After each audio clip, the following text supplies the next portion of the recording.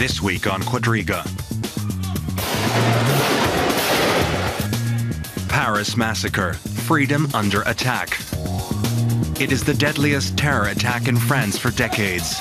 Black-clad gunmen opened fire at the Paris offices of satirical newspaper Charlie Hebdo. Reports said they were shouting Allahu Akbar. French authorities declared the highest terror threat level for Paris. President Hollande described it as an attack against free speech and said the assailants must be brought to justice. Charlie Hebdo has repeatedly published provocative caricatures, including of the Prophet Mohammed. Its editor-in-chief, who was among the dead, had received death threats. Is Europe facing a new level of terrorism following the growth of Islamist violence in the Middle East? And should an attack like this prompt a fresh look at the limits of free speech? Your host this week, Melinda Crane. Hello and welcome to Quadriga. Europe has seen its worst terrorist attack since the London bombings of 2005. Who's behind the violence? What does it signal? And how should France and Europe respond? That's what we want to talk about today with our three guests. It's a pleasure to welcome Géraldine Schwarz. She is a French TV journalist based in Berlin, covering international news, German affairs, and cultural matters for the French-German public TV channel Arte. And she has also worked for the news agencies Agence France Presse and Bloomberg. And a pleasure to welcome Martina Sabra. She has worked as a journalist for more than 20 years in the Middle East and North Africa. She's an expert on Islam and also writes on migration, democratic development, and human rights. And it's a pleasure to have with us once again Lüders. He's an author and political advisor with extensive experience in the Middle East, including as correspondent for the German newspaper Die Zeit. His works include documentaries for German public television and both non-fiction and fiction on Middle Eastern topics. Let us start out by reviewing what we know so far about the perpetrators. The youngest one, Hamid Murad, apparently has given himself up, and as of this moment, the other two are still at large. They are Saïd and Sherif Kouachi, born in Paris, orphaned, and Sherif, at least, clearly already known to the French authorities. Géraldine Schwarz, what more can you tell us? Yes, Sherif, 10 years ago, was sentenced because he was suspected to recruit young jihadists in France to send them to Iraq. And he tried to go to Iraq to make a jihad. But I think one question which is really important right now in France is, is this an Islamic terrorist attack? These three gunmen, when they appeared at the beginning of the attack on Wednesday, claimed that they were actually from Al-Qaeda. And when they escaped from the building, journalists heard them saying Allahu Akbar, which means God is great. We avenged Mahomet. Charlie Hebdo is dead. Right. What do you make of the fact that they had such military expertise? Apparently, they were very adept at using their weapons. The attack appears to be very well planned. Does that indicate for you that they must have had some kind of military experience? Well, I think it's a bit too soon to make any statements on that, but there is a clear difference with other accidents which happened in the last weeks, like a man who drove his car in a crowd in Dijon, who clearly was psychologically a bit disabled. Then another man a few weeks ago who stabbed three policemen in a police station, also shouting Allahu Akbar. Now we're facing a new situation. Clearly these three guys in 5 minutes managed to get in a protected building and knew exactly that on Wednesday, the most important day for the paper, and they came in the middle of an editor meeting, and they knew exactly who they were targeting, who are the most important figures of the newspaper. The other attacks that Géraldine Schwarz just mentioned, Michael Lüders, are sometimes referred to as lone wolf attacks. They're also the kind of attacks we've seen in Canada, in Australia.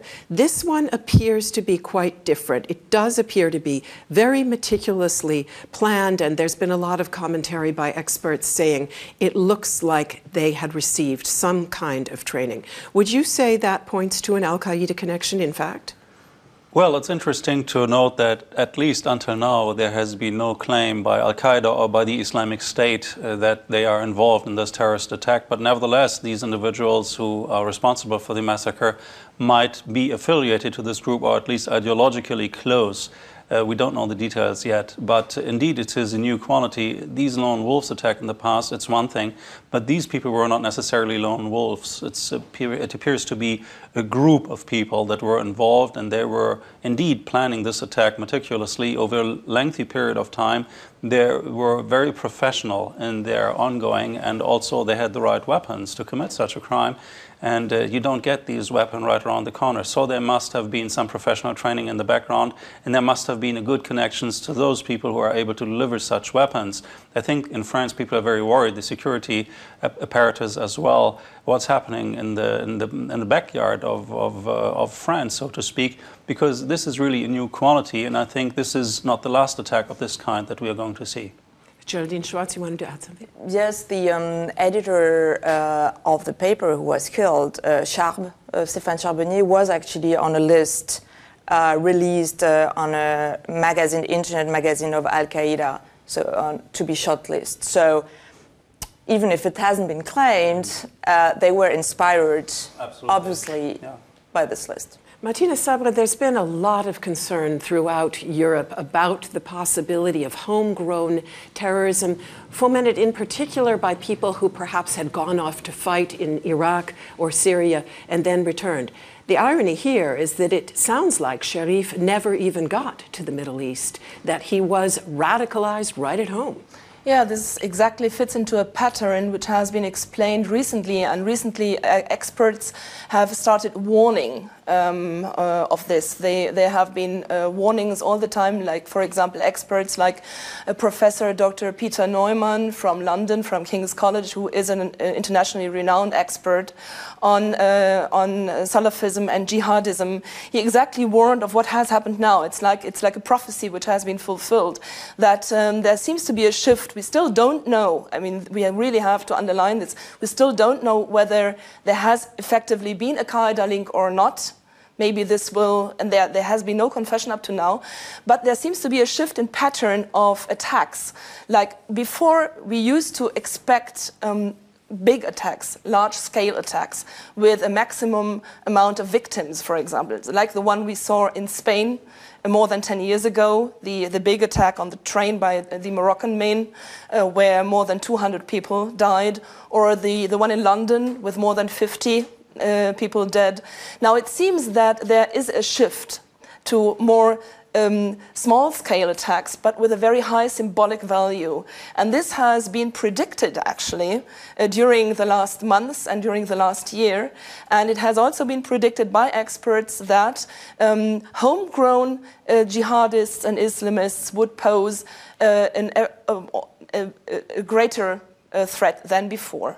But we still don't know. It is probable, it is possible that one member of this group, and we still don't know how big the group is as a whole, has been trained effectively, maybe in an Arab country or in another country.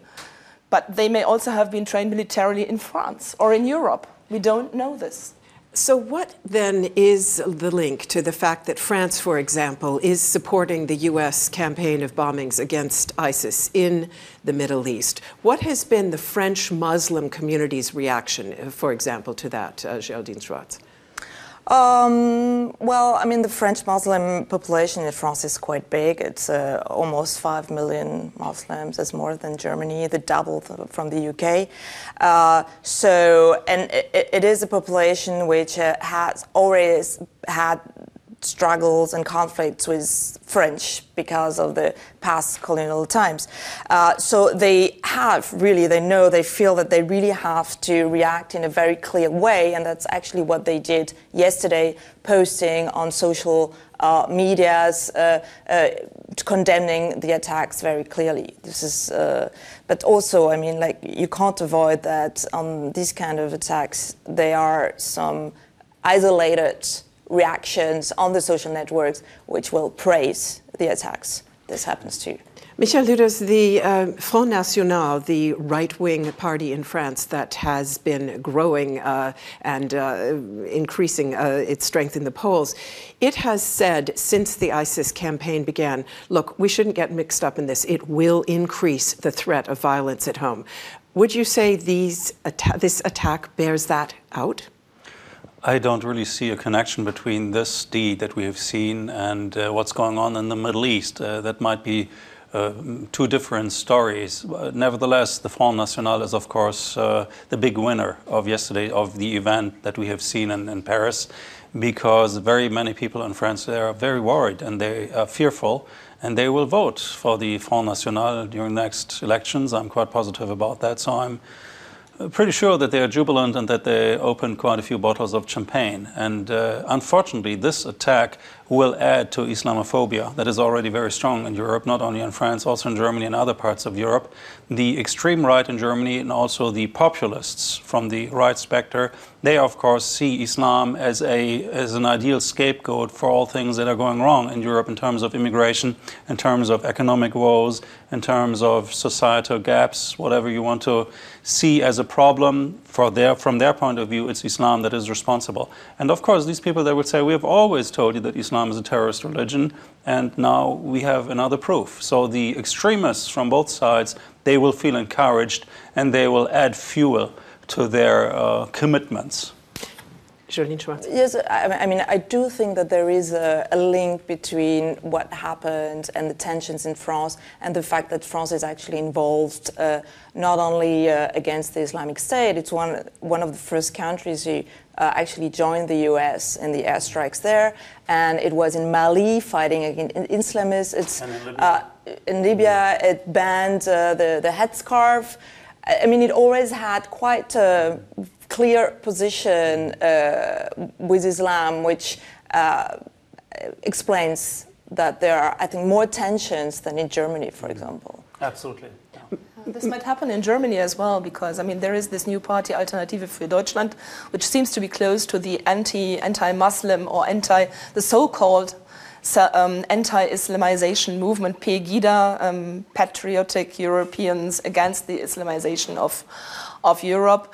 But I think that also many people yesterday felt that it was sort of outrageous because one of the main representatives of the Pegida, the anti-Muslim movement in Germany, let's put it like this, they tried to capitalize immediately on what happened. And I think that many people understood the game. They really understood the game, and they felt really outraged by this because, in my opinion, this is outrageous. To use this horrible massacre for political reasons, to try to instrumentalize it on the same evening, it goes a bit too far, in my opinion. Interestingly enough, the Front National was a bit wiser there. They, in fact, simply issued their grief and condolences to the victims. But I would like to come back later to the larger European issues. Let us now take a look more closely at France. France does have the largest Muslim population in Europe, and it has, as you mentioned, seen Islamist violence in the past. Let's take a brief look at some of those incidents. It's not the first time that France has faced severe terror attacks. In the 1990s, the group Islamique Armée struck repeatedly, including at a Jewish school in Lyon. In 1995 alone, the group killed 8 people and injured 200. In March 2012, Mohamed Merah went on a murder spree. A Frenchman with Algerian roots, Merah struck victims in southern France over several days. He shot dead 3 French soldiers, then attacked a Jewish school. A rabbi and 3 children were killed. A May 2014 attack on Brussels' Jewish Museum was also traced back to France. An armed French Algerian had stormed the museum lobby and opened fire. 4 people were killed.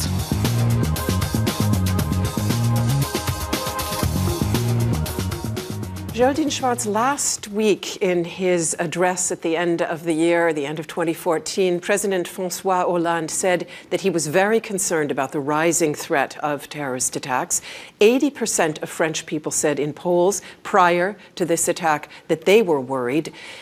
Did your country take adequate precautions? I should ask the Secret Services.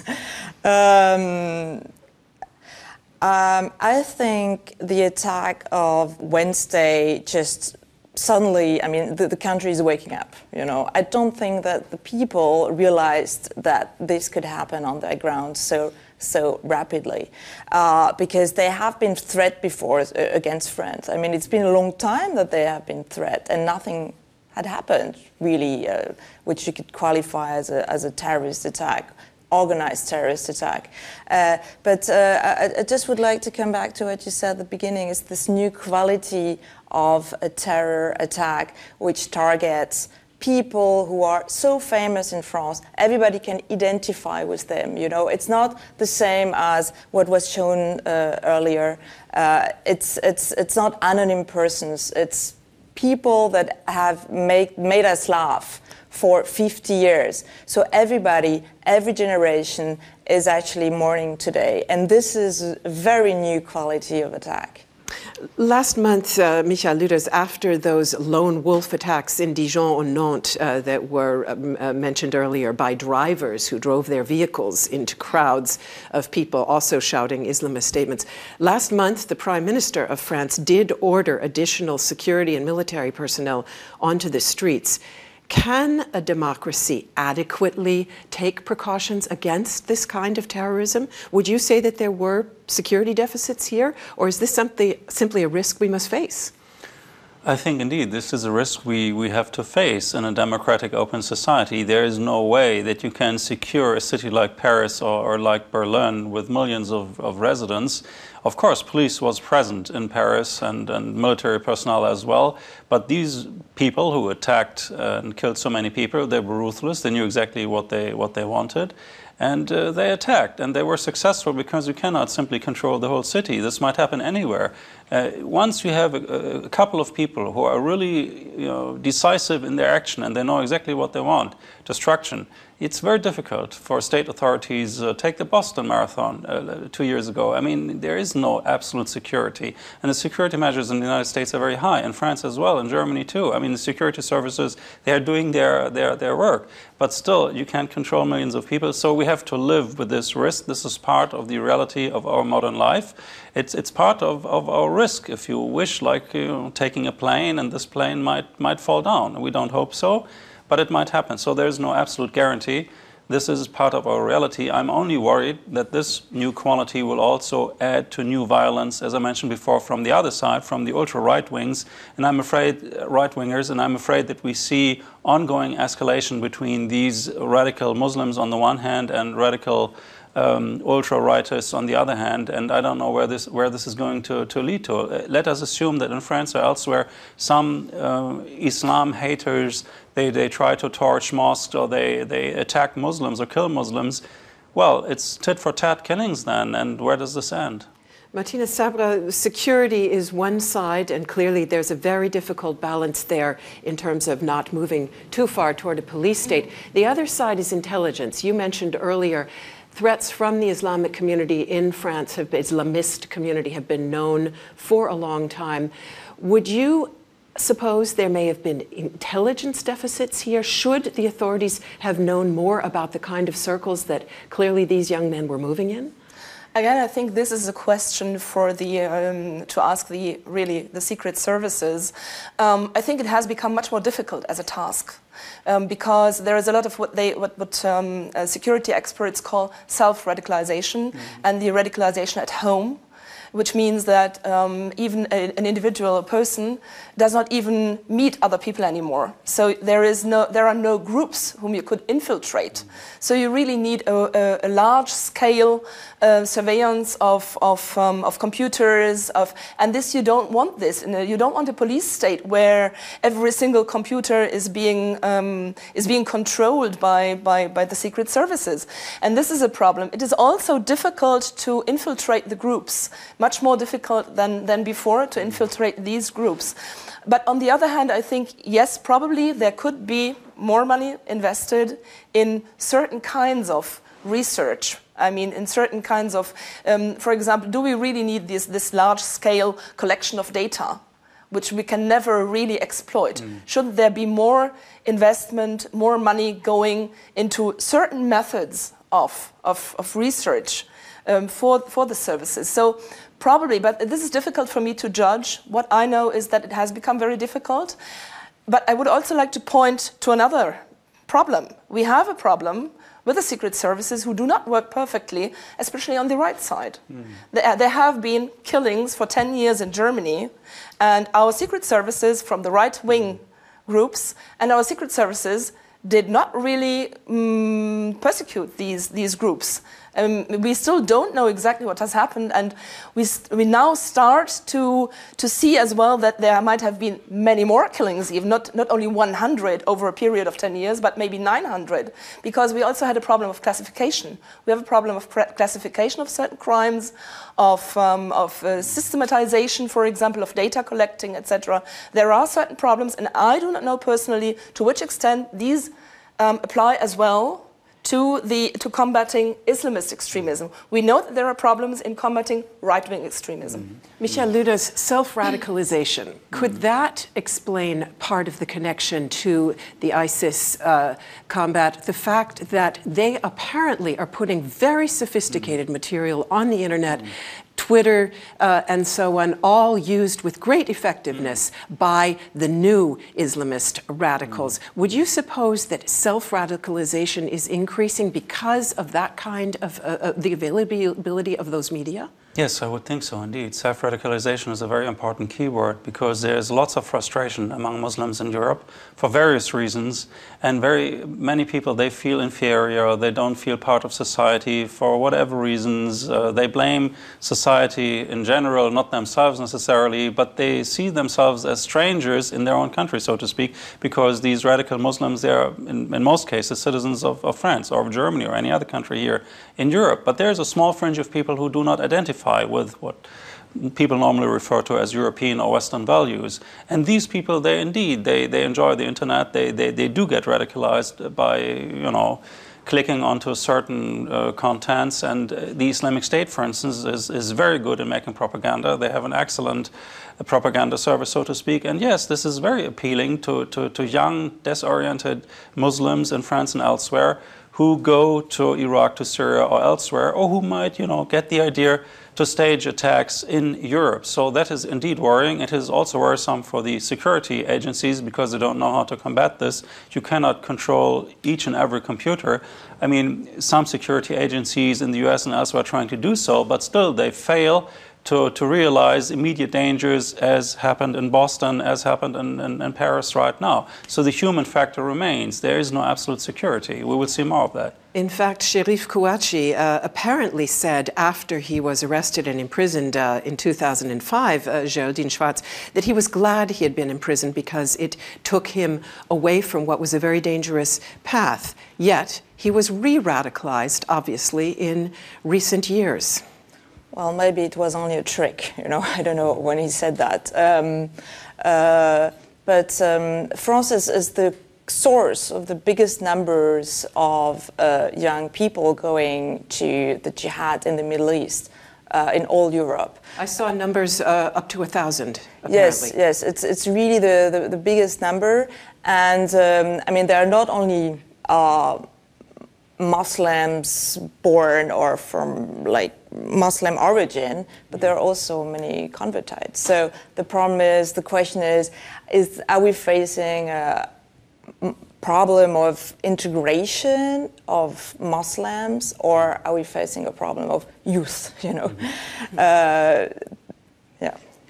And so here again, I mean, you cannot control. You were asking if the secret service did fail. I mean, you cannot control every single young person. You don't know what's going to happen in his head. Maybe he wants to go in a cafe with a knife and kill everybody. in a very spontaneous way. So this is also the new quality of terror, which is even more frightening than organized terror, because I think organized terror can be, how do you say, the secret services can maybe follow and have some indices for organized terror, you know. But not for this kind of spontaneous, maybe it was spontaneous, the terrorists today. And atomized. You mentioned integration. Martina Sabra, at least longer term, should we be much more concerned with trying to better integrate Muslims in European populations than has been the case heretofore? We often talk about the need to lock up young men who may be wanting to head off to the Middle East to fight. Sherif Kouachi was locked up, and clearly it didn't have the effect people were looking for. I think do we need to try a different approach, and if so, what is it? I think there are several levels. I think we have to sort this out. There are several levels. One level is Islamophobia and the anti-Islamic attitudes, and this is a string which right-wing parties are playing on. And this, of course, has an effect, a psychological effect, social and psychological effect. But on the other hand, we now know more about the profiles of those jihadists or these terrorists, these self-radicalized people. Some of them come from middle-class backgrounds, but very often they come from middle-class backgrounds with very difficult families. But we now know that 40% of them, there have been recently, studies have been published for the first time about the social profiles and backgrounds of most of these people, of the most violent groups. And those are mostly people who are poor, who come from broken families, who have broken biographies. So there is a certain pattern, and I think we have to face the general injustice which is spreading all over Europe. And this does not only affect these young Muslims, this may affect any young person. And some of the converts, I think, some of the conversions which we have, like people who never were actually religious, but they suddenly become Muslims, and they become more Muslim than the Muslims themselves. Many of them, they do not become Muslims because they know anything about Islam, but they feel that they are being treated indecently and unjustly, and I think there is effectively injustice. The third point, I think, is prevention, and we have a problem here. I think one point is investigating and giving more financial means, more money to the secret services, but we need much more investment in prevention programs, and actually there have been shortcomings. Recently, we have some excellent prevention programs in Germany, which have been formed, which have been modeled, following an earlier pattern. Like these exit programs which had been developed for the right-wing extremists, the neo-Nazis, have been adapted to Islamists. And we have some excellent programs which are really judged in a very positive way by international experts, but there is not enough money. And actually, financial support is being cut. There are cutbacks and this should not happen. We have a problem here. So I think it's threefold. Michael Lüders, you have mentioned several times the risk that we may see increasing polarization and radicalization because of the rise of right-wing movements, both in France, but of course also here in Germany. Would you suppose that in the current climate, we will see that kind of a reasoned discussion about increasing programs designed at prevention and integration, or is there reason to be more pessimistic? Well, I think serious politicians, they will go for that path, but there will be other more popular politicians who will try to exploit the general mood, and they will join in the ranks of those claiming that Islam in general is a risk for society, and they will, add to the problems rather than trying to solve them. I see a strong polarization in European societies, a polarization which has not so much to do with Islam or not Islam. It's a social issue. We are facing serious problems in Europe in terms of will I continue to live my way of life for the next years to come or not? And those who do not have a good education, they have good reasons to fear that they are just being kicked out of the economic system, so to speak, that they become poor. And there is really a strong fear of mainly the small and middle classes of their social downgrading. And for these people, it is a very easy scapegoat to say, well, it's Islam, it's immigrants who are responsible for all our misery and not the globalization or general political problems. These people who demonstrate in Germany against Islam, they would never question any policy making by decision makers in Berlin or in Brussels or elsewhere. They only go for Islam. For them, if there were no Muslims in Germany, no problems at all. Every problem is being solved, which is ridiculous when you look at the federal state of Sachsen, the southeast of Germany, where this movement, anti-Islam movement, is very strong. They have less than 1% of their citizens are of Muslim origin. So it's really, a scapegoat they are living on, and they seem to need this. And the consequences, they are really dire. Because in most Arab countries, when you look at the Facebook accounts of Al Jazeera or other media outlets in the Arab world, the city of Dresden, which is very strong in that context, and this Pegida movement against the Islamization of the Occident, they are known, and no Arab will ever get the idea to go to Dresden, go shopping there or invest money there. So they are really shooting into their own knees, but they don't have the farsightedness to realize this. So Géraldine Schwarz, it sounds to me like what I'm hearing here is that the conflict of cultures that was predicted, I think, almost 15 years ago now, may be occurring not so much between the West and the Middle East, or there as well, but also right here within our own societies, within Europe.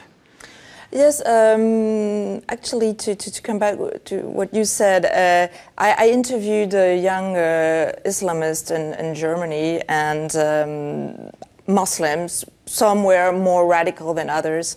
And the less radical said that it's actually a movement. I mean, in the Muslim world, at schools, at university, they see, even educated Muslims, they see this radicalization among young Germans and Muslims.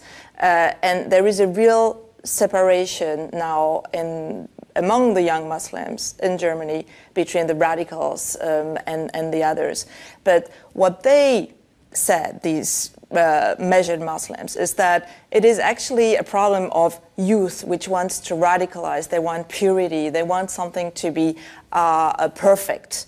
And it could be anything. So now it's religion. But if there wouldn't be the religion, it would be something else. So what I'm hearing is two marginalized groups. One group on the right, people who feel that they are losing out in the modern economy. Another group within the migrant community, Muslim background, but not only, who feel that they too have been pushed to the side within our societies. Martina Sabra, looking forward, politically speaking, would you expect to see the threat of right-wing violence? And there have been attacks in France, of course, on Muslim institutions, as well as the kind of attack we're talking about here today. Would you expect to see that rise in future?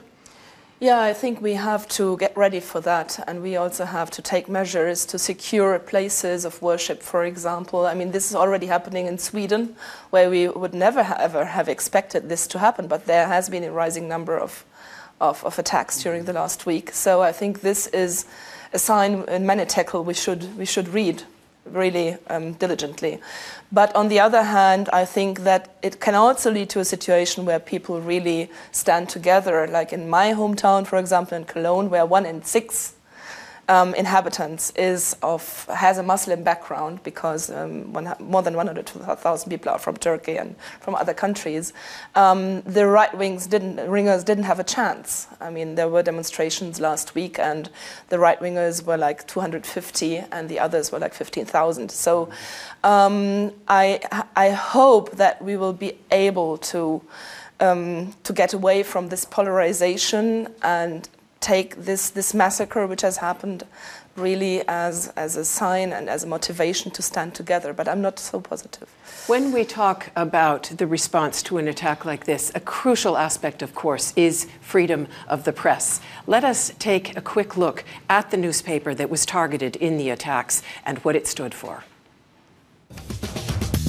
The Charlie Hebdo editorial team, pictured here 3 years ago. They met each week to plan the next edition, packing it with parodies of the latest news. For 5 decades, the publication has mocked the highest and mightiest. Nicolas Sarkozy, Dominique Strauss-Kahn, and many others. The Catholic Church has sued Charlie Hebdo 14 times and lost every time. The Council of Muslims in France also tried, unsuccessfully, to stop the reprinting of Danish cartoons of the Prophet Muhammad. A bomb attack wrecked the paper's offices in 2011. This followed threats of violence over one edition which changed the title to Sharia Hebdo, with the Prophet Muhammad pictured on the cover. The following edition was titled Love is Stronger Than Hate, but was still provocative. Michael Lüders, a very irreverent approach, to put it mildly.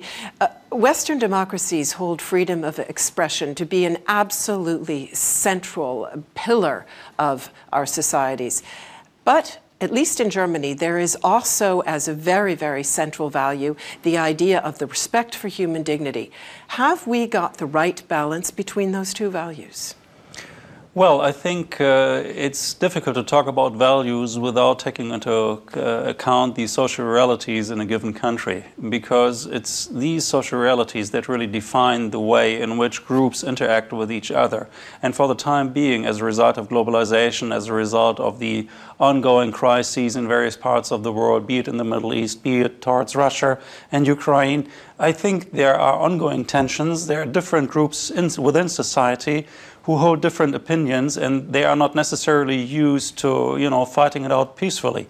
And let us not forget that in Germany in particular, the idea of economic well-being is really one of the cornerstones of German identity. The Germans were very unhappy, many of them, when they lost their beloved mark. And now we have the euro, and now we are also facing a time of serious economic turmoil. Of course, Germany is still very strong compared to other countries in Europe, but still, there are people fearful of losing their social status. And this is the core issue. In my opinion, we haven't found the right answers to the questions, how can we deal on a national level with the challenges of globalization? And as long as we do not face these challenges, there will be more and more groups who will fight against other groups within their own society because they believe that they are competitors to their own well-being, so to speak. And immigration is being seen as a threat, mainly by the smaller income groups. They do not realize that Germany in particular needs immigration in order to keep on living on rather high level. But our commitment to freedom of expression, do we need to just stay the course, say that a paper like Charlie Hebdo must have the right to publish whatever it wants? Yes, absolutely, of course. I mean, there's no discussion about this. Of course, even a satire knows its limits. I mean, certain people in Germany would be very careful to draw a caricature on the Pope, for instance, and on Jewish religion, there will also not be any jokes. So. Géraldine Schwarz, should the editors at Charlie Hebdo have been more prudent? Should they perhaps have taken some measures, at least after the firebombing in 2011, to accord somewhat more respect to the sensibilities of the Muslim population in France? No. No, it would be discriminating. I mean, they are making fun of everybody, the Jews, the Christians, all the politicians. I mean, so it would be actually against their own value to make a difference. And these people were actually living for values and for freedom we actually are very never asked to live for. I mean, it's very rare that people are asked to do these sacrifices for the freedom of expression.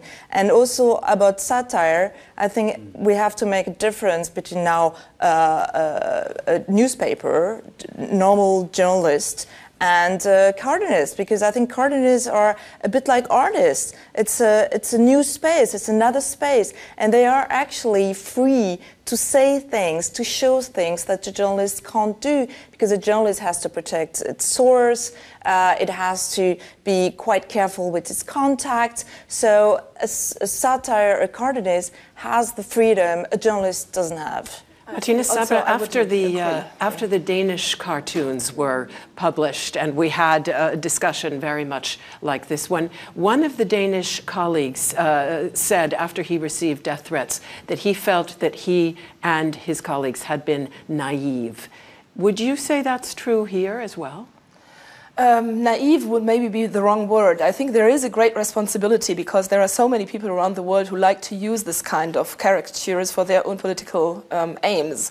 And there have been too many people who have been killed because other people were inciting violence, allegedly because of cartoons or books like Salman Rushdie, who really suffers until today from the fact that people have died because of his book, allegedly because of his book, but of course not because of his book, because there were people who incited violence. This is it.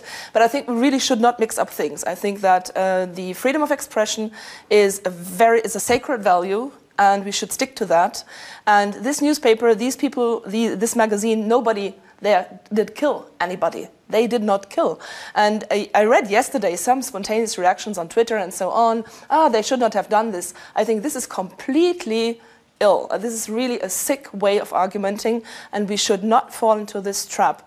Another thing which I find very important also to underline here is that there is a satirical tradition in the Arab cultures as well, and I call them cultures because they are very different from Morocco to Iraq and also to the Gulf. And people inside the Arab cultures or in the Arab world have been much harder sometimes in the past. These are ideological movements who claim a one Arab culture which does not exist, a unified identity which has never existed. And also we have to add that the victims, most of the victims in numbers today are Muslims of this radicalism. Let us not forget that most of the victims, most of the people who die of this radicalism today are Muslims. Of course, this is very symbolic. Europeans are being more and more targeted, but up to today, the number of Muslims outnumbers by far the number of European victims. Michael Lüders, briefly, if you would, when you speak to your friends and acquaintances in the Middle East, what sense do you get from them about where they would stand on freedom of expression and an attack like this one? Most Arabs I know, they will be very happy if they enjoyed the same freedom of expression that exists in Europe. So they are striving for the same ideals and they are fighting the same enemies. Thank you very much. Thanks to all of you for being with us today, and thanks to you out there for tuning in. See you soon.